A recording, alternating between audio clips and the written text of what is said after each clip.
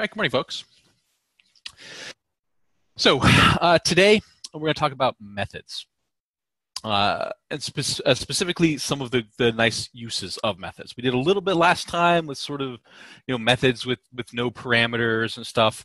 Those are useful in a lot of contexts, but I want to give you some more examples and sort of go through sort of step by step the process that happens when you run a program that actually contains methods in it. Then, as sort of an extension to that, and something that is important not just for methods, but also for things like if statements and loops, stuff that we've talked about before, we're going to talk about scope as well. So it's sort of a two-part thing today. So remember that methods are essentially mini programs.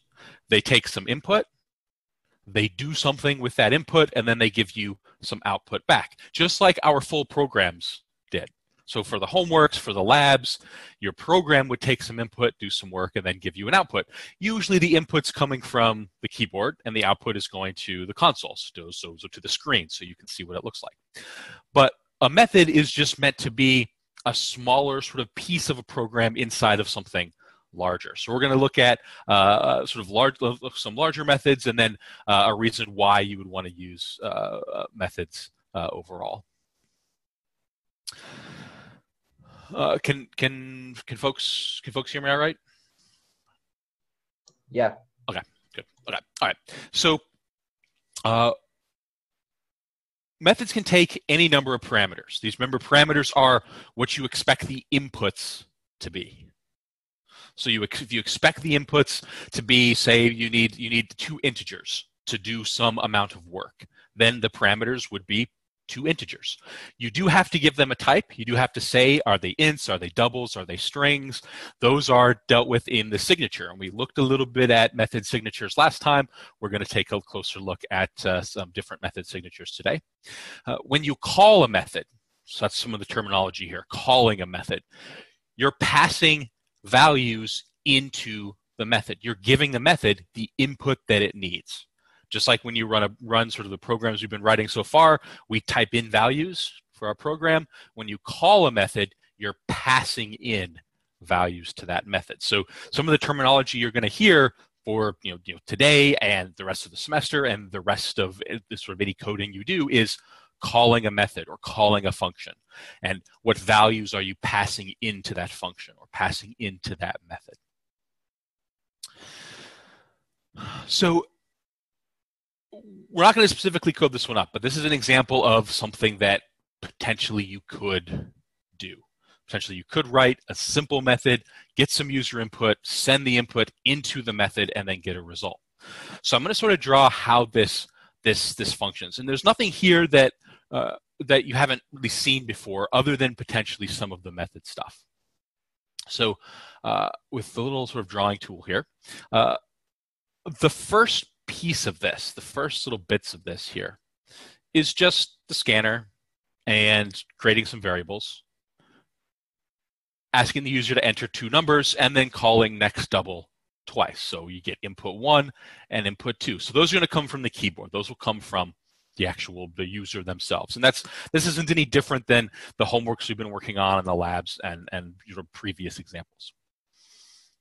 The difference comes in the line. I guess yellow's not great for that. The difference comes in the line that's here. So this has a method call. And it's a method that we specifically wrote. That's why it's down here. Remember, we need public static. We need the type. So what this returns, the value, the type of value that it gives us back, the name,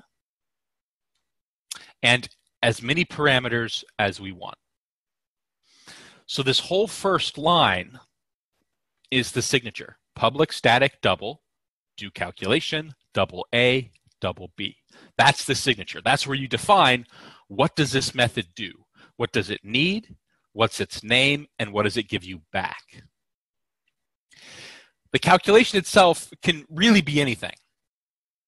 In this case, it's going to take A and B, and it's going to do a calculation, and it's going to return whatever the result of that calculation is.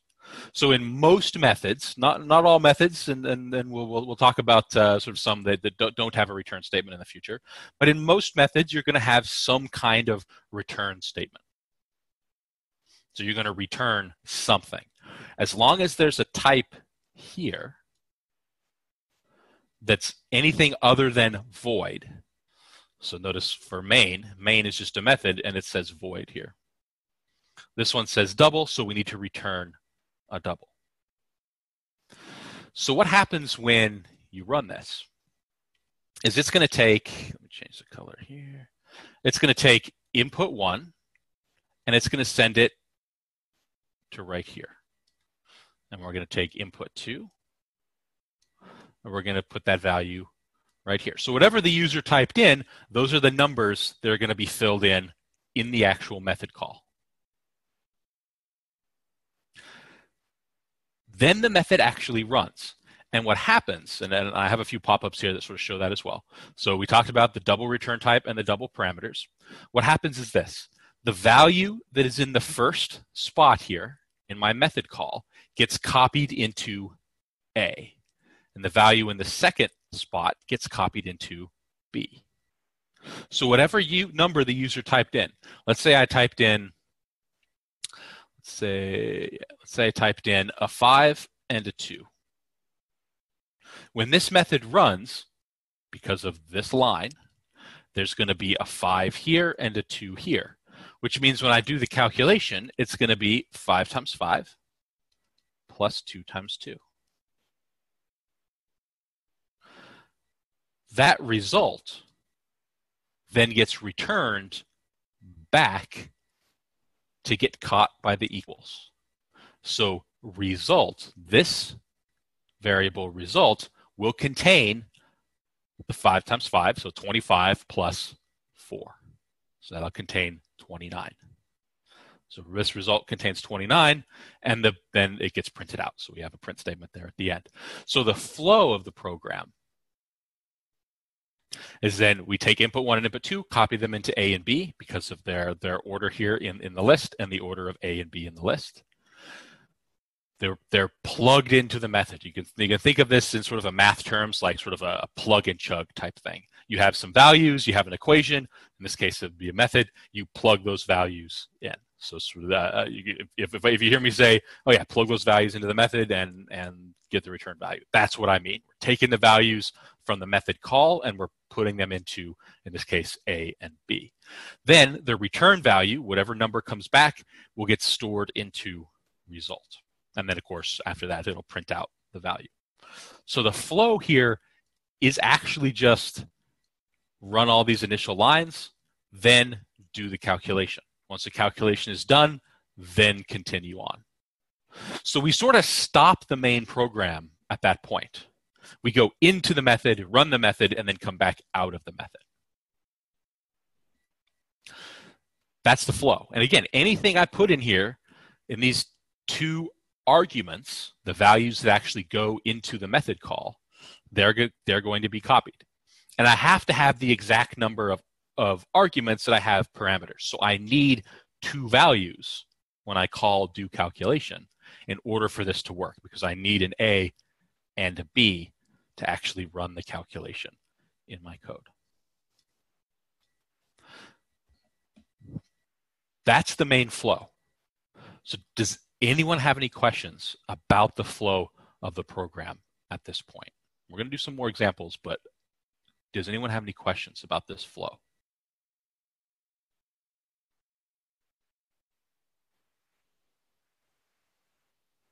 Okay.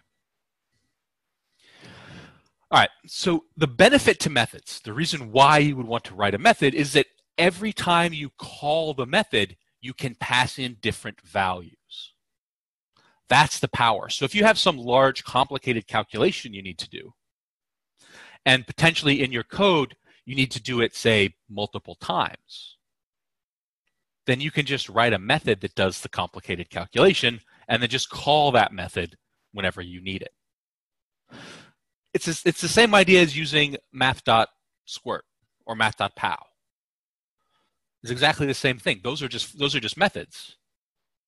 rather than writing all of the code to do a square root every single time you need to do it, you just call a method to do it. So it's going to reduce the amount of code you have to write, which most of the time means you'll make less errors. The less code you write, the less issues are going to crop up in your code.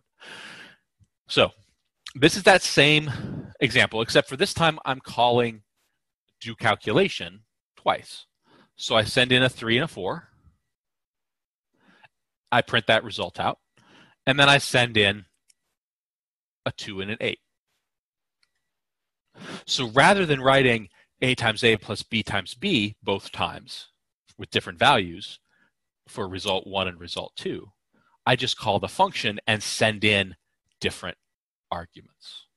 That's the power of methods. And as you write more and more code, you will mostly be writing your own methods. You most likely won't put everything in main like we've been doing so far for our homeworks and for our labs. You'll be writing your own methods, or I will give you empty methods and have you write the methods for the homeworks. But you'll mostly be writing your own methods. And it becomes even more important once we get sort of further along in the semester. We'll be writing our own classes, which are full of our own methods. So you'll be writing lots and lots of methods. So it's important to understand exactly how they work. So again, the sort of two key things with calling a method are you have to send in arguments if you have parameters. If there's no parameters, you can just have open parenthesis, close parenthesis. And then we saw that last time. But if you have parameters, you need to match them up. So in this case, the 3 would go into A, the 4 would go into B. And then here, the 2 would go into A, the 8 would go into B. And if you have a returned value, you need to make sure to catch it like this.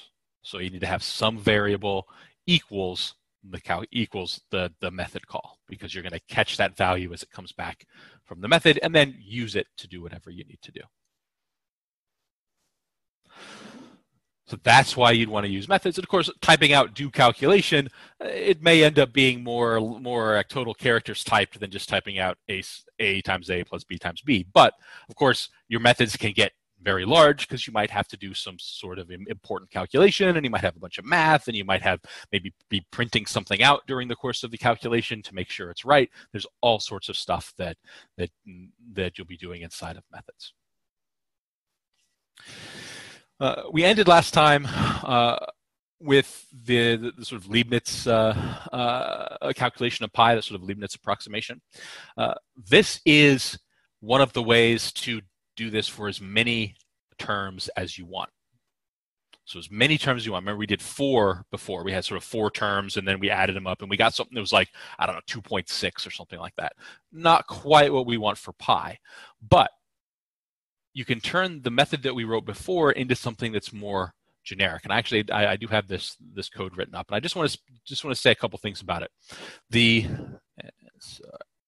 So I just want to say a couple of things. It does incorporate a loop. So I do recommend sort of looking at this one because it does have some loop stuff that we talked about. It has a parameter. So this max here is the number that gets sent in. That tells me how many terms we want.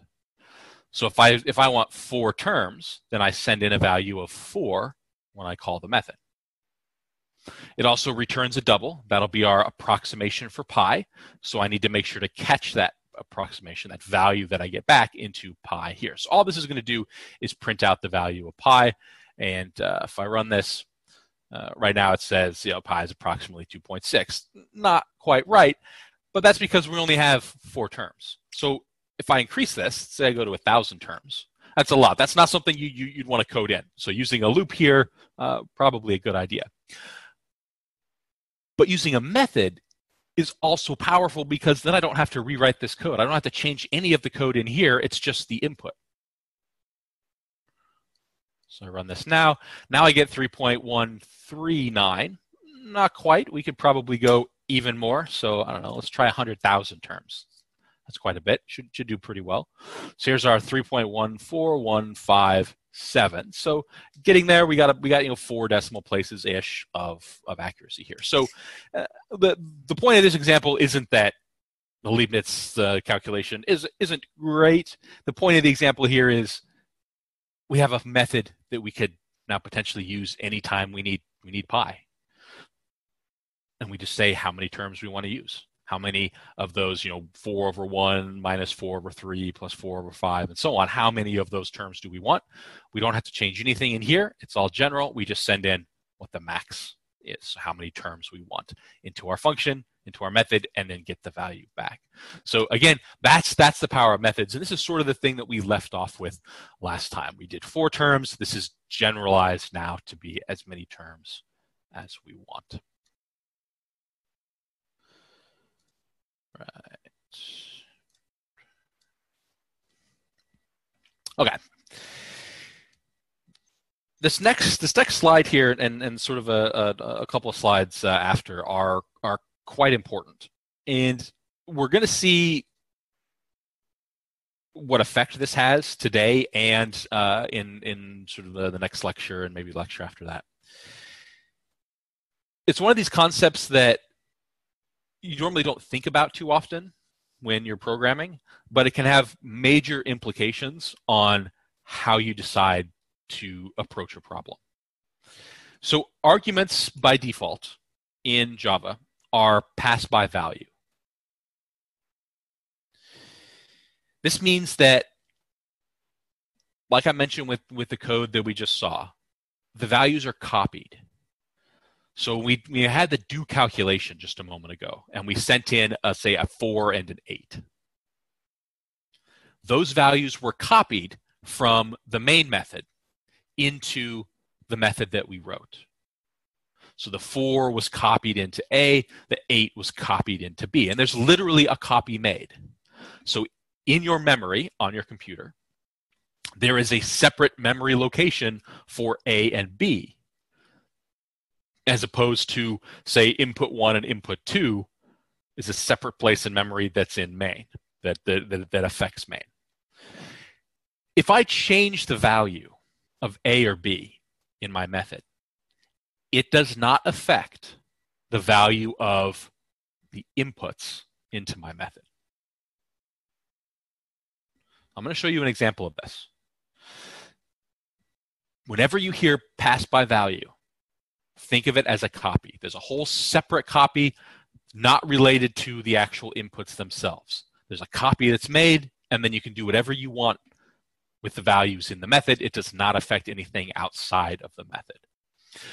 The opposite of pass by value is pass by reference. Some languages are only pass by reference. Some languages are only pass by value. Some languages combine the two. It is important to know which is which in different contexts. So Java has pass by reference for some things and pass by value for other things. For your regular variables, ints, doubles, booleans, whatever sort of regular sort of primitive variable types, so numbers and letters and stuff like that, those are passed by value by default. One of the things that we're going to start talking about next time, arrays, they are passed by reference. So we're going to talk about the differences between the two, especially when we get to arrays. For now, whenever you send in a number or a single character letter into a method, know that a copy is actually made. I do have this one already coded up because I want to be able to show you sort of all the individual pieces here, but I want to point out a few things on the slide first. So I've got X and Y, 10 and 20. And then I have this value result. I also have a method. So we have a method down here. It's worth examining the method first. Say, all right, we're returning a double. So that's why when I actually call the method, it saves the value of the result into my result variable. The name is doCalc, and it takes 2 values. So it'll be A and B. Now remember the flow from the previous slide, or from other previous slides. The value X, whatever value is in X, is going to be copied into A, and whatever is in Y gets copied into B. And it is a literal copy. This is what I mean by pass by value. So the 10 that's in X gets copied into A, and the 20 that's in y gets copied into b when I call the method on this line. Now I have all these prints in here, and that's because I want to show you that even if we mess around with a or b in the method, it has no effect on x or y. So here we say, okay, so for the method itself, it says at start of doCalc, a, which is a copy of x, which is 10, should be whatever value it is. So we're going to print that out. Then I change a. I reduce a by 5. So I do a equals a minus 5. So if a was 10, then a would now be 5. Because it'd be 10 minus 5 gives us 5. And so I should see here that this one prints out 5. Then I return a squared plus b squared. I print out x back in main, and then I print out the result. This x will still be 10. It's not going to be 5. Even though I changed a in the method, it has no effect on x, even though a was a copy of x. So I have this one coded.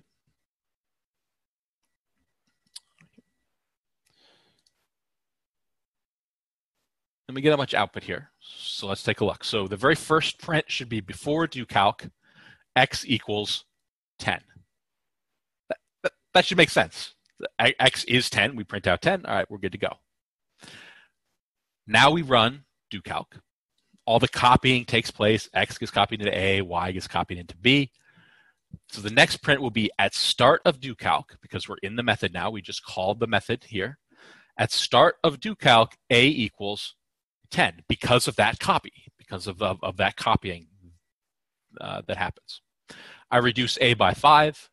Now I print out at end of doCalc, A equals 5. So that should make sense as well. We took these inputs, we made a change to one of the inputs, we printed out, that change, we can see it. But after we finish the method, so now we're on line 8, we print out x again. What is x? It's 10.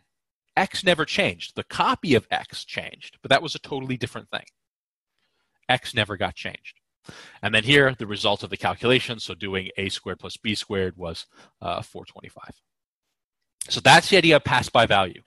If I make a change to a value in a method, it does not change the value that was sort of outside, wherever you called that method. It only changes the copy. Again, pass by reference, which is what we'll be coming to in the near future, is completely different. It's opposite. If you make a change inside of a method, it does change the thing outside of the method. So that's something that we will be talking about in the near future. But for regular values, ints, doubles, chars, booleans, those are pass by value. And the reason why I'm harping on this a lot, because it is an important concept. Because understanding the pass by value versus pass by reference and when they are happening can have a major effect on your code. Because if you expect it to work one way and it's not working that way, then you may have to rewrite your code to fix that problem.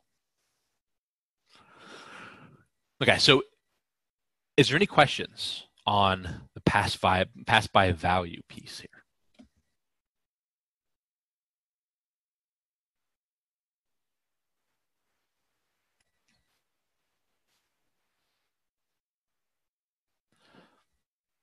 All right.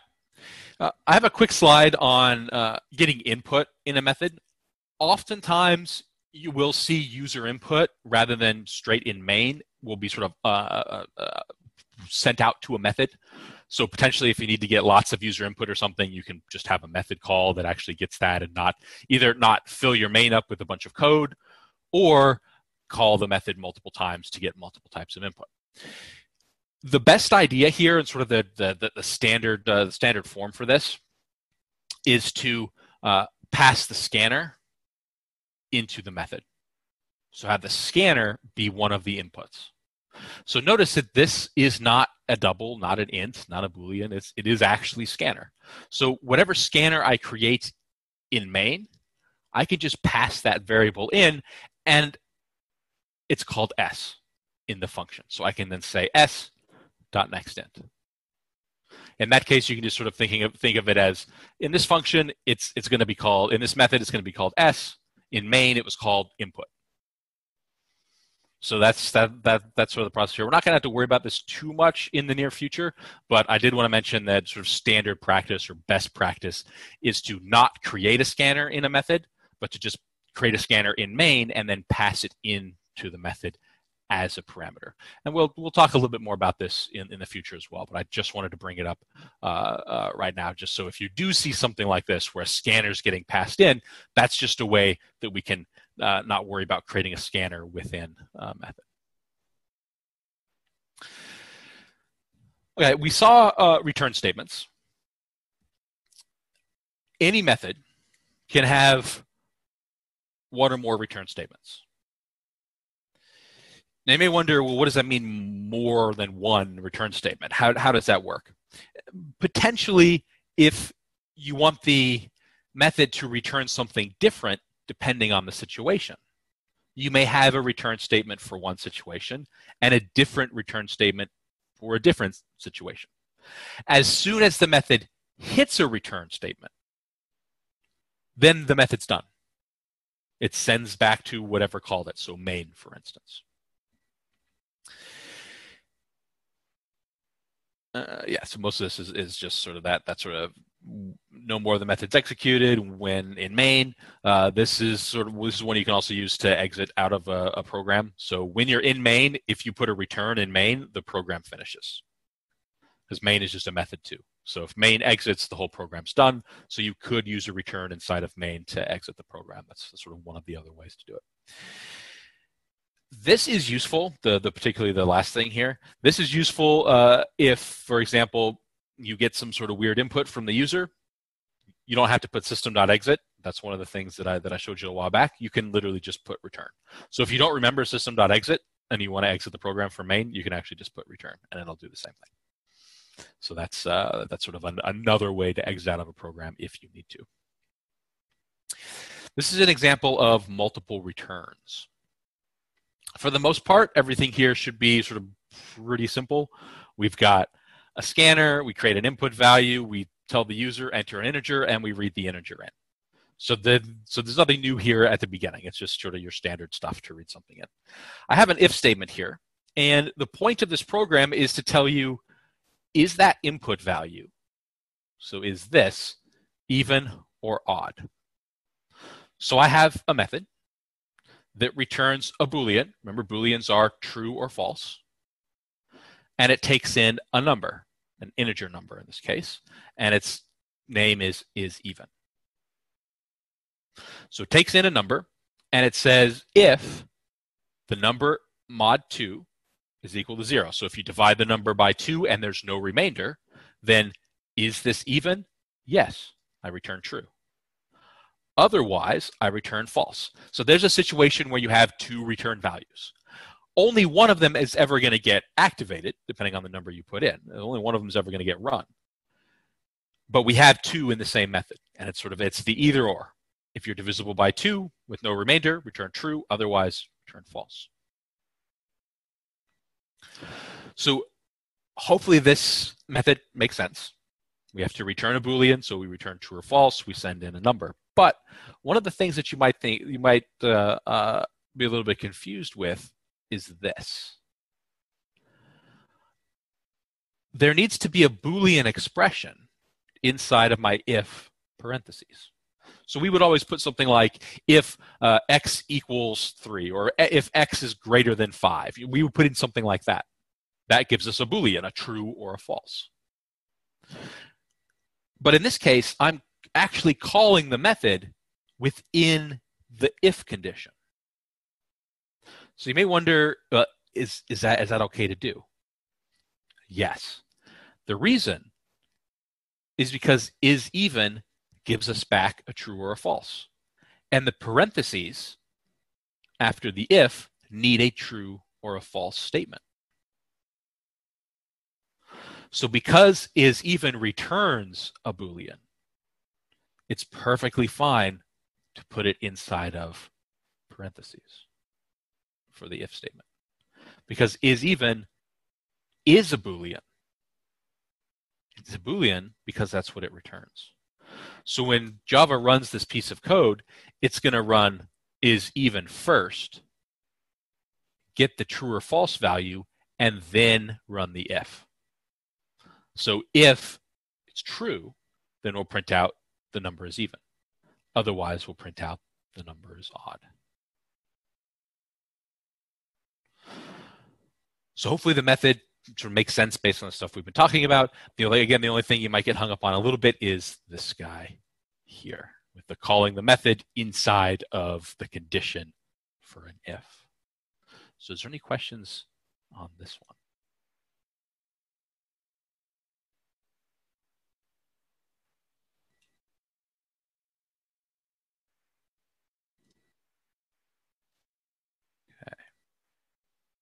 Then I have a couple pop-ups here, multiple return statements, and returns a Boolean that can be used directly in an if statement. So a couple of pop-ups based on what I'm talking about.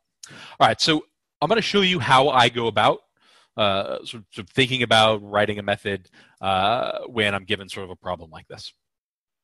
In the near future, for your homeworks, you'll be sort of adding two methods, like adding, like I'll give you the signature for a method, and you'll be adding to it, making sure that it works properly.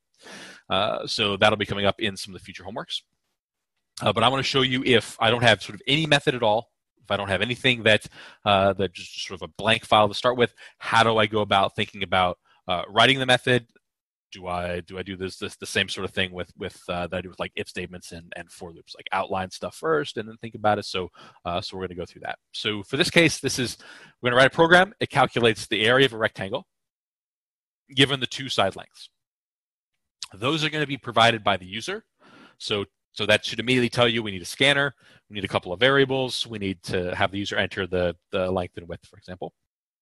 And we're going to write a method that is passed those two side lengths and returns the area. Now, I'm not going to worry about like negative values and 0 and stuff like that, so I'm just going to make this as simple as possible. But in principle, you'd probably want to check to make sure that there's no negative values, for instance. So similar to what a bunch of your homeworks have, like you have to check to make sure that it makes sense, that the calculation actually makes sense when you're working on it. All right, so I have main here. Nothing else in here. There's no scanner. There's no imports. There's no nothing. So because I need to read some input from the user, I'm just going to start with the scanner. And I'm going to call it inputs. And this will be new scanner. System.in. Now, of course, I don't have the import that I need for scanner. So I can either type import Java util scanner at the top above the class, or I can just hover over the scanner sort of error that pops up, and I can usually the first one will be import scanner Java util, and so that automatically puts it in for me. We can create some of the variables right now if you want to. I'm going to create the area, so I'm just going to have it be a double. I'm going to assume the user can type whatever they want to into this. So I'm going to create the area variable. We could create the length and the width variable, but I'll save those for when we actually read the value in. So I want to print, and I'm going to say enter the side length like this. I'm not printing out any extra variables, so we'll do that. And then I'm going to say double, so I'm going to create another variable. I'm just going to call it L, and this will be a input dot next double. So we're going to read the value in from the keyboard, save it into L, and then I'll do one more of these prints. So I'm going to take the two lines, 8 and 9, that I just wrote, and I'm going to put them in here, and I'm going to say enter the side width. I should probably just say enter your length and width or something, but that's fine. And I'll change the L to a W here. So we're getting L and W. I already have the variable area declared, so I can use that when I do the calculation, and then we'll print out the result at the end. Now, I'm going to do this without a method first. So if I did something like this, I'd say area equals L times W. Easy. And then I can print that out. So if you were doing a homework or you were doing a lab or something, and I didn't say anything about using methods, this sort of thing here would would work fine. So I'd say the area is, and I'll do a %.2f and a new line, and I'll print out area. So I run this and I enter in 2 and 4. I get the area is 8. That makes sense. This works. Again, I'm going to keep it compact, so I'm not going to put in a whole bunch of stuff to print out an error message if you enter something negative, but sort of in principle on a homework or something, that is what you would do. But the stipulation of my slide, of my question, said use a method where I pass in the 2 side lengths and return the area. So essentially, I'm replacing this line with a call to a function. So I'm going to write my own method. Again, it has to be outside of main. So main is between this bracket and this bracket. So it's got to be outside of this, but still within my class. So it does still have to be between the bracket for the classes. So right out here should work fine. For now, we put public static in front of everything else in our method. This needs to return the area. Well, what is the area going to be? It's going to be a double. So I'm going to have a public static double. I can give this method whatever name I want. So I can say something like calc area, whatever name feels good. And then I need to be able to send it L and W. So the length and the width. Both of those values are also doubles. So I would say double length, comma, double width. So that first line that I just wrote, and this is the line that you'll sort of always start with, is the signature. What does this method do? What does it take? What does it return? And what is it called? Then I can just say return length times width. Those are 2 doubles multiplied together, which is a double. So I'm returning a double, which is why Eclipse has sort of highlighted these lines to make it known that, yes, I'm doing this correctly. And then up here on line 12 in my code, then I can say calc area LW. If I run it again and I put in 2 and 4, I still get the value 8. Now, you might think, all right, well, it was literally 3 characters to do the calculation on line 12 here without the method. Here I had to type all this other stuff, and then I had to actually do the method call. What am I gaining from this? Well, you would be right in that you would write a lot less characters if you just sort of did L times W. But this gives us the flexibility to call this method and compute the area of any rectangle we need in the rest of the code. Now, I'm not going to write any extra code to compute areas of lots of rectangles, but it gives us that flexibility. And later on, for example, if I write a completely new code and I need to compute the areas of some rectangles, I can literally just copy this code out and put it in my new code, and I'm good to go. I have the function or the method ready to go. It's this idea of sort of separating out your code, writing codes in little small chunks, writing pieces of code in small chunks, kind of like calc area, so that it's reusable. So one of the features of programming that we're going to get more and more into is this reusability. For loops are the same way. It lets you reuse some code that you wrote to do the operation over and over again. Methods are the same type of thing. Methods lets you reuse code that you've already written over and over again with different inputs.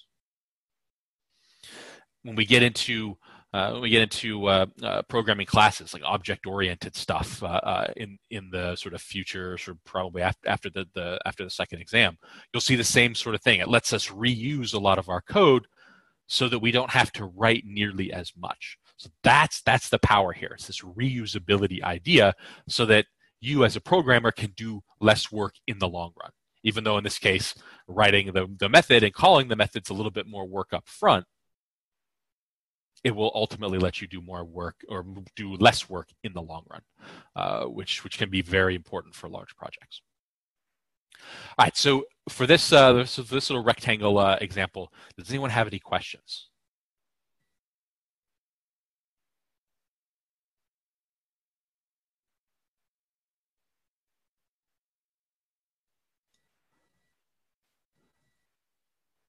Okay, so the sort of a possible sort of result here is there on the next slide. Methods are going to be very important for the future. You're going to be using methods throughout all of the sort of programming stuff that you ever do. So the take home from this is that methods are essentially mini programs. Understanding the syntax of them, the sort of the signature of them is important, but in most languages, there's sort of similar ideas. You have inputs that you send in and outputs that you get back out, and the method has a name. So no matter what language you've used, if you've programmed in the past or not, you will sort of come across similar ideas. It's just the syntax might be different depending on the language. Methods can have 0 or 1 return value. If it doesn't have any return value, if you don't intend to return anything from a method, you just put void instead of double or int or something else. If it does have a return value, you have to say what the type is. So my public static double calc area, that double is that type that it's returning. It can have 0 or more parameters. It can have as many parameters as you want. If you have 0 parameters, then you just don't put anything inside of the parentheses after the method name. If you have parameters, you comma separate them. Every parameter has to have a type, and then when you call the method from main or something, you have to make sure that those arguments, the values you want to copy in, are the correct types.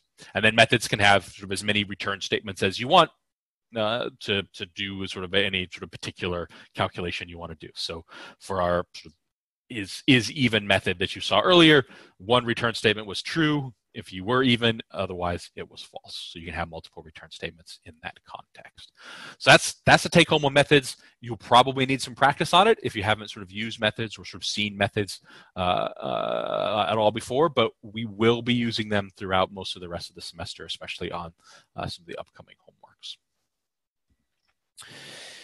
Something that goes along with these concepts is scope. All variables have a set scope. This is the part of the code where the variable can be used. So there's the concept of local scope and global scope. Those are sort of the ubiquitous concepts. Some languages have sort of different sort of variations of this, but for the most part, there's a local scope and there's a global scope. So if you declare a variable within a method, that variable is local only to that method. Remember, main is a method too. So if I declare a variable in main, I can only use it in main. If I declare a variable in another function or another method that I write, it can only be used in that method, not anywhere else. Method parameters. So we saw like double A, double B in our like do calc or the length and the width in our calculate the area. Method parameter variables are local variables for that method. We will see some examples of this. Whenever you see a variable being created, so whenever you declare a variable, it has a scope. Determining what that scope is can be important if you want to try to use it somewhere else in your program.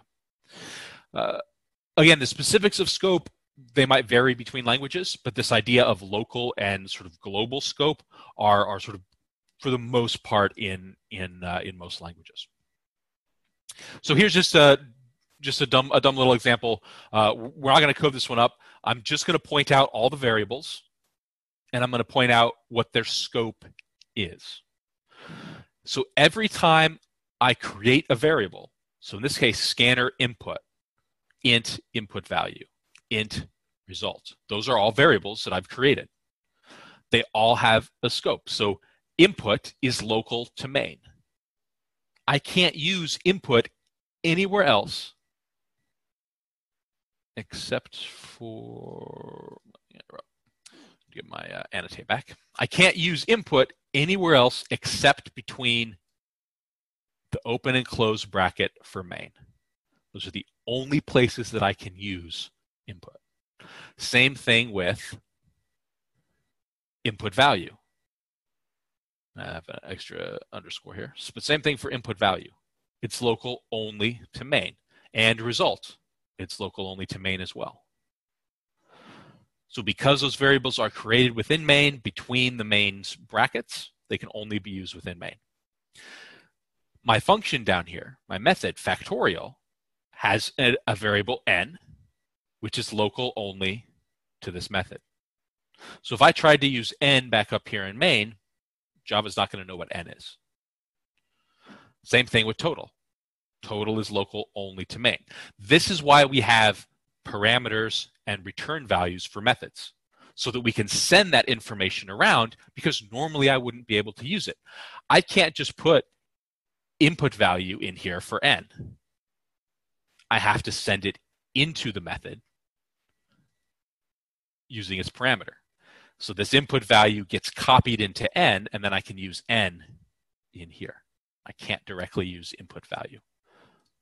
So this idea of scope is partially the reason why we have to use parameters and return values in methods, because everything has a set scope of where it can be used when you create it. It's determined when you create the value itself. Different scopes mean different variables. So if you have a variable in a method and in main, they can have the same name. There's nothing stopping you from using the same names in different places. They can be different types. You could have a variable called result that's a string in one method, and a variable called result that's a double in another method. But because they would have different scopes, they are different variables. Java treats them totally separate. They're not related at all. So one of the things I'd recommend as you sort of get used to this sort of scope idea, especially as you're writing methods and then in the future writing classes, just try not to reuse variable names. There are certain ones that sort of get reused for sort of historical reasons, but try not to reuse variable names in different methods or sort of different scopes, because it can be confusing when you go back and look at your code later. You see a variable called result, and you might go, oh, okay, that makes sense, but then it's because you've named it something the same as something else, and it's easy to get confused. A common practice, though, is for like counter variables, like when you write a for loop, for example, is to use variable names like I and to just reuse them throughout. So if you see I in a bunch of places, it's probably a counter variable related to a loop in some way. And then those are sort of commonly reused, like I, J, K, X, Y, Z, stuff like that are sort of commonly reused throughout. But just to avoid confusion, try not to reuse more specific variable names in multiple places. So for example, something like this. I have this variable called mynum, and in main, it's 10.5. And then in my method here, I have a variable called mynum as well, and its value is, I've set its value to something totally different. Now, these mynums are totally unrelated. They're not related at all. They're not the same variable. But it could be easy to get confused. You might see main and be like, all right, so mynum was 10.5, and then later on you have some big method and you see mynum again. You might make the assumption, oh, it's the same one as main. And maybe it just got passed in or something. But it's not. So that is something to try to keep in mind. Try not to reuse variable names, or reuse them sort of as little as possible. Back in the olden days, when computers had very little memory, it was actually common, if you could, sort of reuse variables in different contexts because you had limited amount of memory. That's not a problem these days. So if you do write homework problems, if you're working on your homework and you do end up using gigabytes and gigabytes of memory, then you've probably done something wrong. So you got plenty of memory to create as many variables as you want to, and use the same names and reuse them for different things and all of that. There is a scope that encompasses all of your methods. So this would be kind of a global sort of scope in other languages. In Java, we can call that class scope. So you can put variables in class scope by declaring them outside of all the methods, but inside the brackets for the class. So we're going to look at a couple of examples of this. And we're going to talk a lot more about it later, because once we get into OOP programming, we're going to have lots of class scope variables. But for now, if you want to create class scope variables, and I'll show you sort of some versions of that, it's useful for constants. stuff that's not going to change, but that is something you might need to use in multiple places. Variables and constants, you cannot place them outside of the class. So nothing goes outside of the class except for your import statements. Other languages can be more or less restrictive of these sort of global type variables. So in a lot of the sort of nuclear physics stuff that I did, some of the older programmers would use these things called common blocks in Fortran. They were effectively global variables. You could use them anywhere in your program. You'd have some gigantic 20,000 line program. You create a common block, you can use it anywhere. So that's a very sort of not very restrictive use of global variables. It was a pain to deal with in some cases, but that's sort of an overall sort of global variable. Java doesn't have something exactly like that. The class scope is sort of as close as it gets. So depending on the language you use in the future, it's worth looking at, all right, what type of scopes can variables have? Is there a global scope? Is there a class scope? Is there a method scope? That sort of thing. As far as constants go, if you have a variable that won't change or has a special meaning, it can be a constant in your code. So for the nuclear physics stuff that I did, like speed of light, that was always constant. That was just a constant variable that we could use anywhere in our program because it was in one of these sort of global blocks. Massive proton, massive neutron, that sort of stuff. Some other constants, h bar and stuff like that. They were all constants for our code. The convention for constants is to have the variable name in all capital letters. You don't have to do that. It's not some requirement, but it means that when you look at somebody's code and you see a variable that's in all caps, the first thing you should think is that's a constant. So I don't have to worry about it changing somewhere else. Java does include a keyword that makes it so you cannot change it. You cannot change the value after it's been set the first time. So that keyword is final. We're going to keep using this static keyword. It's something that I'll show you in just a second. If I say final int cents per dollar, 100. Cents per dollar can never be changed after this line. It will always be a value of 100. And it makes sense to do this for a constant. If it's never going to be different, then throw it in there. We will talk more about the meaning of static later on, but if you create a variable in class scope, you'll want to make it static. So an example is something like this. Here is my class scope variable. So it's not in a method. So we've got main starts and ends here. We've got dollars to euros starts and ends here, and euros to dollars starts and ends here.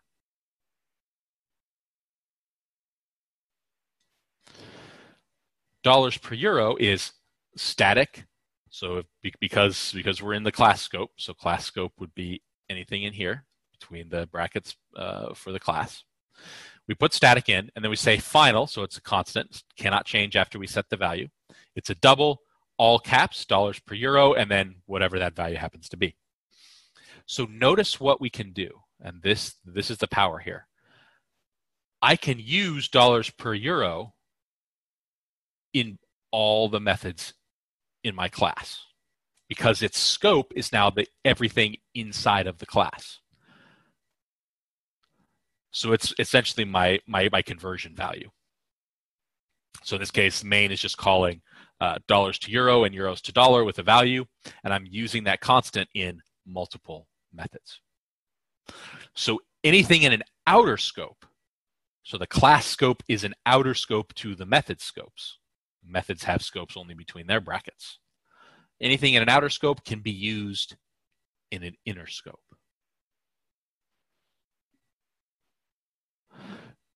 It can take a little bit of practice to get intuition on sort of how scope works in all of these different contexts. But keep in mind, when you are creating a variable, it implicitly gets a scope. Any scope that's sort of beneath or inside of the scope where you create the variable, you can use it. Anything outside, you can't. So for example, dollars here and euros here are created in the methods. So I cannot use them outside of their scope where they're created. This doesn't only apply to methods. And so that'll be sort of the sort of scope gotchas, and then a couple other rules in the next few slides.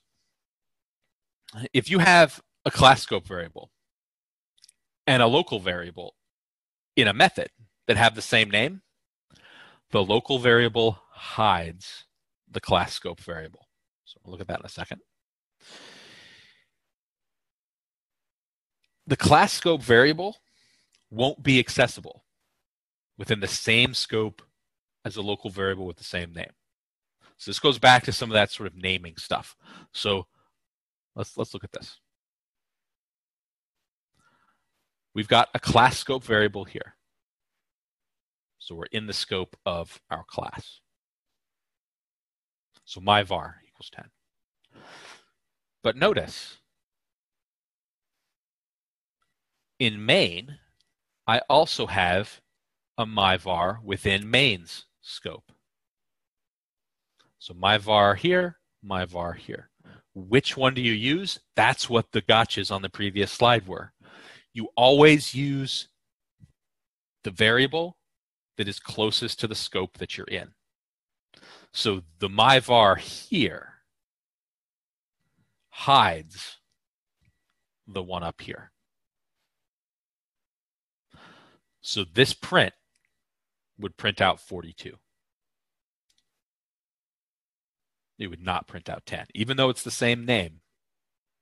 If it's in an outer scope, the one in the inner scope will hide. Whereas in my method, so the method down here, this my var is this one. So this would print 10. This would print 42, even though it's the same name. So that's what I mean by hiding. The 42 variable here would hide the 10 version. So you can avoid this completely just by not reusing variable names. So that's something to remember as you're creating variable names. If you just don't reuse variable names for stuff, particularly in different scopes, you never have to worry about this.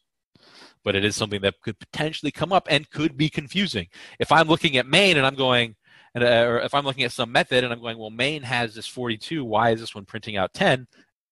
That's a scope problem, and scope problems can be tough to diagnose.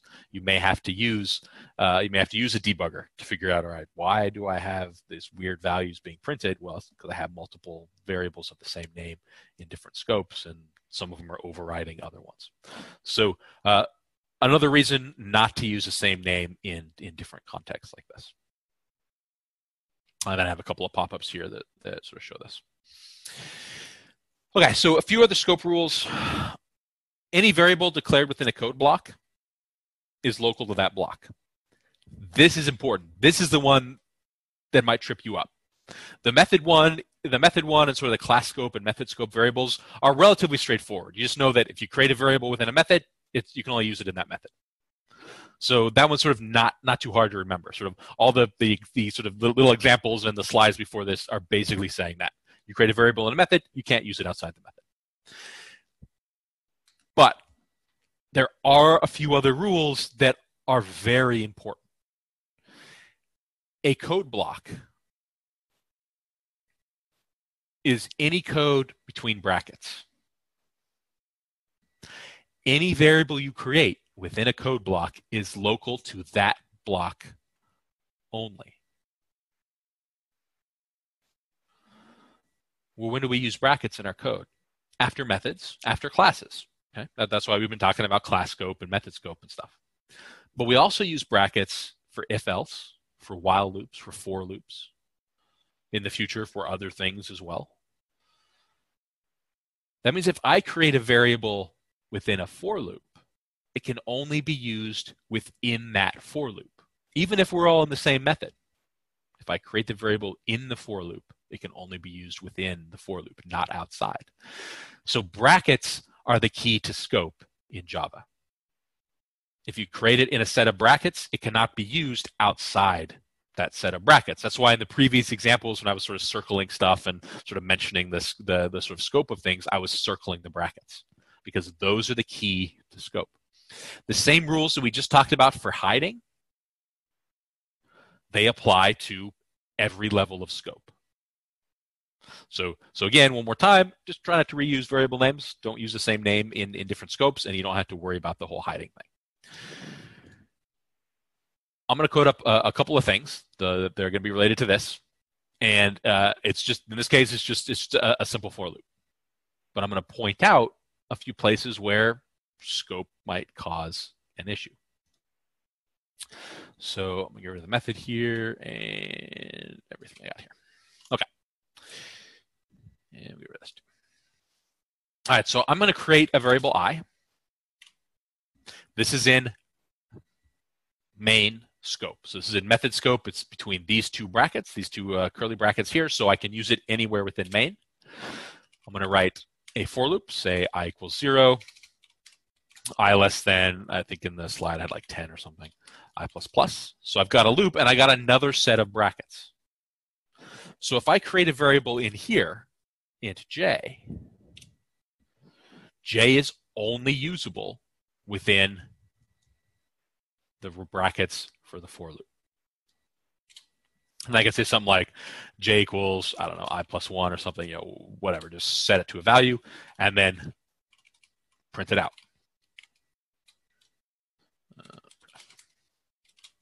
So I'm going to say j and a %d and a %n. And then after everything is done, so after the for loop is finished, after the for loop brackets, we'll print out one more time. And this will be printing out I. So we're going to see what the value I is after we're done with this.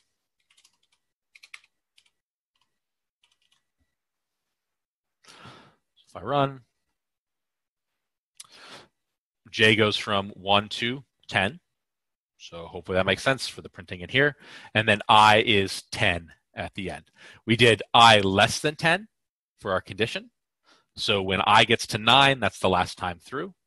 And then when I goes to 10, this is now false, and that's why we print out 10 at the end. If I wanted to print out j, I would not be able to do that. If I replace I with j here, Eclipse is going to tell us j cannot be resolved to a variable. So on the screen, if you can't see the tiny text here, that's what it says. J cannot be resolved to a variable. It doesn't know what j is. Even though j is here, it only exists, according to Java, between the two brackets for the for loop. I works anywhere in between these brackets for main. So that means that includes inside of the for loop. That's why I can use I in the for loop, because it's between these brackets. So that's this idea of the sort of outer loop, outer scopes and inner scopes. So I works outside, j does not. J only works inside. And then I also works inside the for loop. Okay, we're gonna look at one more sort of version of this. Does anyone have questions on this one?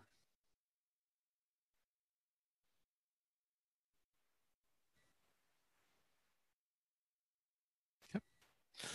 So we'll look at one more version. I'm going to rewrite this for loop. I'm going to have a couple of prints in here as well. It's not even going to be quite as much code as what we just wrote. If I do a for loop like this, and this is a very common way that you're going to see for loops. So I'm going to start with int I equals 0. So I'm creating the variable I right here. And again, that's very common. I do this all the time. You don't have to create I outside of the for loop if you don't need it outside the for loop. I'll do the same thing, I less than 10, I plus plus. And in this case, I'm just going to do a print. So we're going to print out, I'm going to say I, we're going to print that out. So %d, %n, and we're going to print out I. So if I run, I should see these 0 to 9. Now if I take the same print statement and I put it outside of the for loop, that says I cannot be resolved to a variable. So even though technically I didn't create I between the brackets of the for loop, if I create a variable in the parentheses for the for loop, it is considered to be inside of the for loop. So I, in this case, is in the for loop scope. It only exists in the for loop. That's why I can print it out here, but not here. So if I want to know the value of my, in this case, I, after the for loop, this will never work. I will never be able to get the value of I directly if I declare it like this. I have to put I like this. I have to do this in order to get my value of I printed at the end. Same thing goes for stuff like if statements. If you create an if statement and like an else statement or something, these are brackets. I'm going to say if true. I guess that would give me a warning here for this. So let's say if I equals 10, if I create another variable in here and j equals 3 or j equals 4, I cannot use j outside of the brackets here. So if I want to print out j, it will not work. It does not know what j is. So whenever you see curly brackets, that's going to give you an information about the scope. If I create a variable inside of some curly brackets, it only exists inside of those curly brackets. So this works for for loops, this works for if statements. In fact, it's not just that. It works for just brackets. I can put brackets in here. If I comment these brackets out, then of course I can print out j. But if I have these brackets in, this is its own scope. Even though there's nothing sort of different about the code than having these brackets and not having them in this case, this does create its own scope. So there actually is a difference when you use curly brackets. So if you ever see like a block of code that doesn't look like it's doing anything, it's potentially just making it its own separate scope. You shouldn't be doing this too often. This isn't something that you need to do. This isn't something you'll find that you need to do very often. Probably not at all, but it does still follow that sort of scope rule. All right, so as far as scope goes, does anyone have any questions?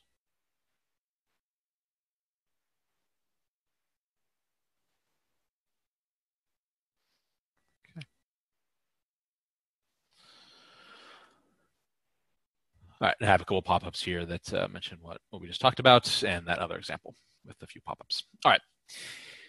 So all variables and constants, they all have a certain scope. So class scope, method scope, block scope. So for the if and the else and the for loop, and that's just curly brackets by themselves, that would be sort of a block scope. Variables can only be used within the same scope or subscopes. So any scope sort of inside of the scope you're already in.